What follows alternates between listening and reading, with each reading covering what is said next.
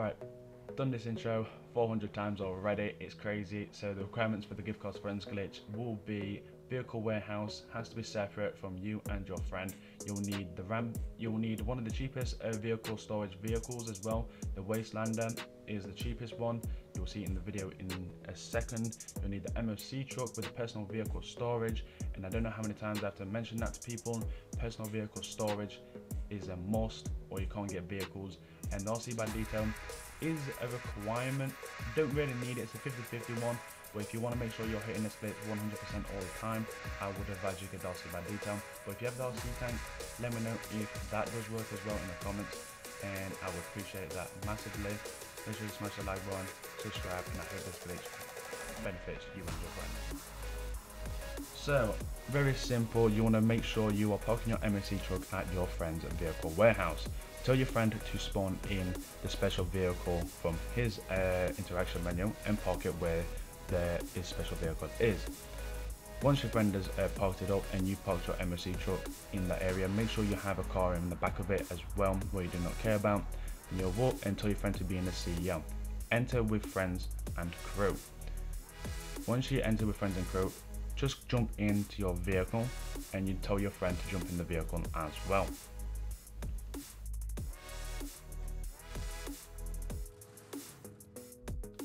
Then you will just drive out and tell your friend to press pause straight away. Once you press pause, you will notice on your screen it's saying paused as well. Tell him to stay on there, do a U-turn, I struggled right there, press around the D-pad, it'll freeze for a moment and it'll kick him out of the vehicle. Once he's out of the vehicle, tell him to send you an invite to his CEO and tell him to jump into his special vehicle.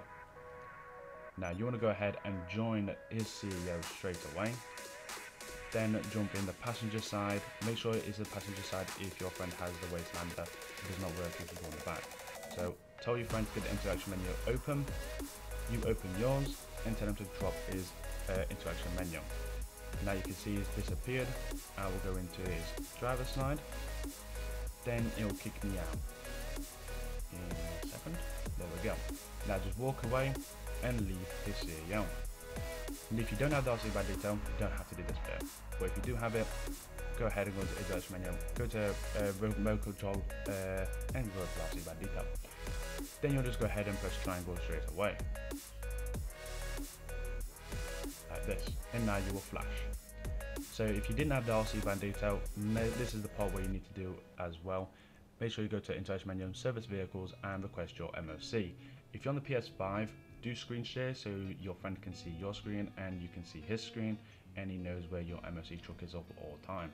Mine spawns here. If you have the cheapest one, it's just right in the fireplaces, and tell your friend to go and fetch it. Make sure you do not move from this little location.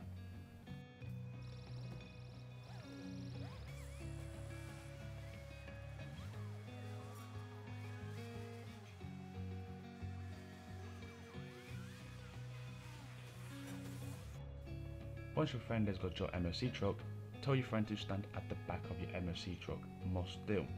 Once your friend is there, press down on the D-pad, go to Franklin, press no. Enter alone. Do not enter with friends, enter alone. Once you enter alone, you want to go ahead and wait for your friend to get to the original place where you can receive cars, and if he says he's there, hold down your D-pad, go to Franklin, press no. Then you want to do it again, press down the D-pad, go to Franklin and press no.